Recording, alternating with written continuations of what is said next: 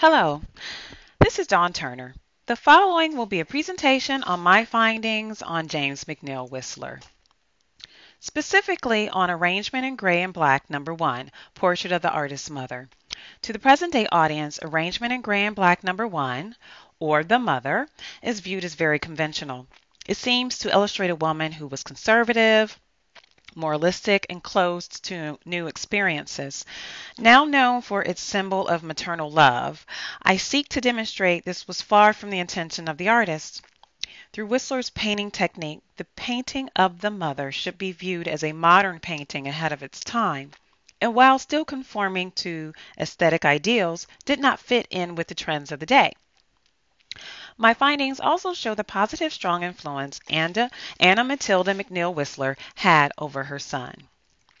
Before discussing the actual painting, I believe it is important to give a brief history of Anna McNeill Whistler, James Whistler, and his general painting style. Anna McNeill Whistler was born and raised in North Carolina. She was a very devout Christian and relied upon prayer and her relationship with God. However, she was not a closed woman and was open to new experiences. She was married at a relatively late age, for that time at 27 years of age. She eventually had 5 children, though only 2, James and William, lived beyond childhood, as well as 3 stepchildren. While Anna McNeill Whistler did embody the conservative virtues of the day, such as submissiveness, domesticity, and piety, she was also a woman of the world, having lived in St. Petersburg, Russia, as well as Europe with her family. Anna was 45 when her husband died, at which time her fortunes fluctuated for many years. Eventually, at the age of 59, she moved to be near her children and stepchildren in England during the American Civil War. By all accounts, James Whistler was a good-natured but spoiled child. He lived a very affluent lifestyle in St. Petersburg, Russia, and America until his father's death when he was 15. He had suffered from a variety of childhood illnesses and spent a lot of time in bed. I believe this is when he began to cultivate his personality, as he was to make up many stories and tall tales into his adult life. It was during one of these illnesses that his mother provided him with William Hogarth's etchings. He credits these as providing the inspiration and the aspirations for him becoming an artist, and his mother supported him in this. For the times, James and his mother had an unusually close relationship. As he became an established artist, they had an agent-artist relationship. Along with her household duties, she handled communications and commissions with patrons, as well as all of the finances. As mentioned, she was a devout Christian. However, she was known to arrange parties for his so-called libertine friends, and her favorite was poet Algernon Swinburne, who was also known for his fondness of alcohol, but she didn't mind that. Whistler even owes his iconic butterfly signature that evolved over a 30-year period to Anna. Based on his initials, J.W., it stems from his mother cautioning him on the dangers of flitting to and fro from one temptation to the next, like the butterfly. I will now briefly discuss aestheticism and how Whistler's own personal aesthetic placed him within that movement. Whistler is well known for his attention to detail in women's dress, and especially in his own style of dress. He was known as the Beau Brummel of art, and took that moniker as a compliment.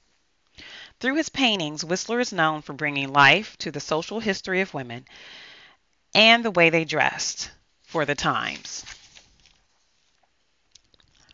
In the second half of the 19th century, more women were sitting for portraits than ever. It was a time when a gown could cost as much as a painting. As such, artists tended to use dress as both moral and aesthetic judgments. Whistler demonstrated beauty through materiality of the paint and resisted conventional narrative reading. He continued to have the overarching goal of mastering techniques in pigment and color. As with all of his arrangements and nocturnes, he wanted his paintings to represent a type of harmony, as in music. Whistler was attracted to strong women, and like his mother, he wanted intelligent, long-suffering, and devoted to his genius. The women in his life displayed so-called masculine characteristics mainly because they managed his financial affairs. Other than his mother and sister, there were three main women in his life. Whistler was with Jo Heffernan for 8 years. During that time, he painted her many, many times. One of the first was Symphony in White, number 1, The White Girl, notable because it was rejected by the Royal Academy and the Paris Salon. The question around her implied purity and her tousled hair confused European critics, and as usual, they wanted to create their own story, which of course did not fit Whistler's intentions. As always, his was a focus on, quote, line, color, and composition, not the subject matter, end quote.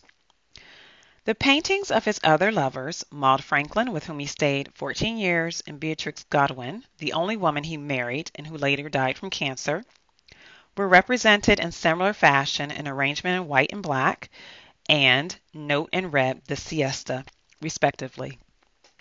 Unlike the mother, the paintings on this page fulfill the use of the female form as art object, loveliness, and fashion trend. These portraits more readily fit into the aesthetic movement. However, as will be discussed later, I believe the mother fits as well. So now on to the iconic arrangement in gray and black number 1, or the mother. It is thought that Whistler's The Mother was influenced by Hellenistic art, specifically the neoclassical figures portrayed in Antonio Casanova's Letizia Ramalino Bonaparte and Agrippina in the Capitol. While unproven, it doesn't hurt that both figures are mothers of Napoleon and Nero, respectively. One thing that is known is that Whistler had a large collection of European portraiture that most likely did provide influences as well. To take it a step further, Whistler named his portraits by color or arrangement because he wanted each to be seen as visually decorative. He wanted to achieve balance between color and shape. He also showed people from unexpected angles, from the side, like the mother, and more often from behind, as is demonstrated in the two paintings to the right. The place and setting for Whistler's mother was important. At the time, Whistler and his mother lived in 2 Lindsay Row, as is seen in an etching that Whistler sketched. His studio had both Western and Eastern influences. Dark Japanese drapery with minimal furnishings reflected the Eastern influence, while the austere studio and morning dress worn by his mother represented Western influences.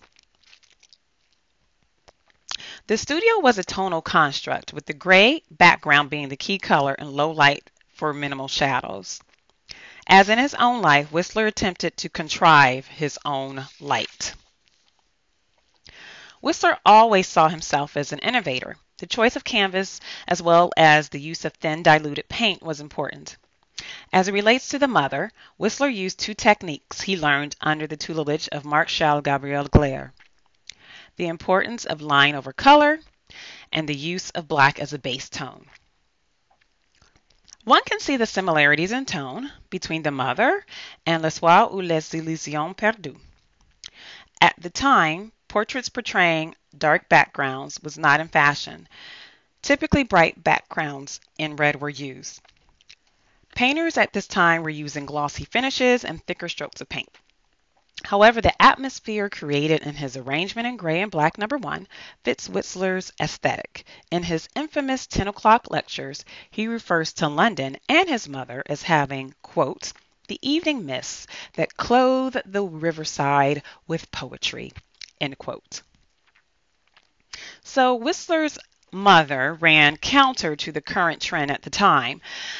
Many artists and artworks, including Picasso's Demoiselles d'Avignon, Sickert's Camden Town Murder, and Manet's Olympia, were using the female nude, mainly prostitutes, as the so-called breakthrough picture.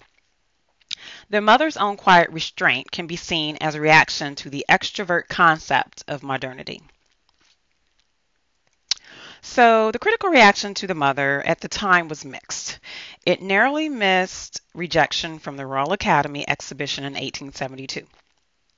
Additionally, many were confused by the title of arrangement and thought the focus should be on the so-called subject matter. In his arrangement, The goal was not to show the affection he had for his mother.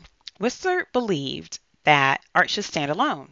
He wanted the focus to be on the formal technique of the painting, the line, the color, the form. To that end, the painting was wrapped in the image he held of himself as, quote, an aristocrat of art, pitted against vulgar Philistinism of the mob and sentimentalism of at the core of English taste. That was his goal. So at this point, I will discuss the effect of the mother on other modern artists in popular culture.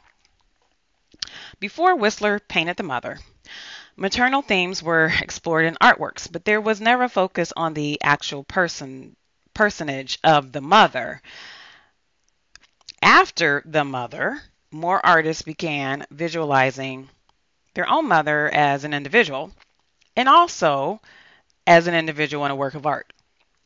This is a significant theme that has remained throughout the 20th and 21st centuries. As is illustrated by Umberto Boccioni's futurist Matria, mothers are depicted in a more powerful way. As mentioned, more artists such as Edouard Villard were allowing their own autobiography into their artworks. Artists were also using similar compositions for their portraiture, as is illustrated by Malais's Isabella Hugh. Additionally, the color and composition of the mother influenced photography of that time. So, in the meantime, Whistler's mother has become an icon and part of popular culture. Physically, it has toured the globe numerous times, but it was also aided by Whistler's own knack for marketing and allowing reproductive prints. This allowed versions into the homes of Americans and Europeans. So the next two slides show just a few of the paintings and photographs that have appropriated the mother's form. From Newsweek in 1982, and even The Adventures of Rocky and Bullwinkle, to The New Yorker in 1996, and most recently in January of 2013, photographer Elaine Smith used her mother as muse in her own arrangements in green and black, portrait of the photographer's mother. Included here are her arrangements number 10 and 14. So should arrangement in gray and black number 1 be considered a modern painting or simply a symbol of conservatism? I believe my findings align with my original thesis. I believe it is due to its subject matter that has been overlooked. Through Whistler's painting techniques, I believe it should be viewed as a modern painting ahead of the trends of the time, meaning it was not on trend with other British aesthetic representations of the female form, but it also reflected the aesthetic sensibility of art for art's sake. It also fits in the 20th and 21st centuries, in that, like Whistler, the mother has assumed a variety of personalities and fits with his own cult of personality and tendencies toward publicity. Finally, I would like to leave you with this. In Whistler and His Mother, An Unexpected Relationship, Sarah Walden writes, after his death in 1903, the voice of the Academy, which had held him at arm's length, decided the artist had a, quote, silent pathfinder who chose his own way. And the way was strange and untrodden, brilliantly rendering on canvas things that others would have thought not paintable or too difficult to essay, in a wonder of dim paint, end quote. Ultimately, I believe from an aesthetic, technical, and intellectual standpoint of view, arrangement in gray and black number 1 accurately represents movements in art at the time. On the next two slides, I have references and resources used. And finally, I hope that you found my findings thus far informative, and thank you so much for your time.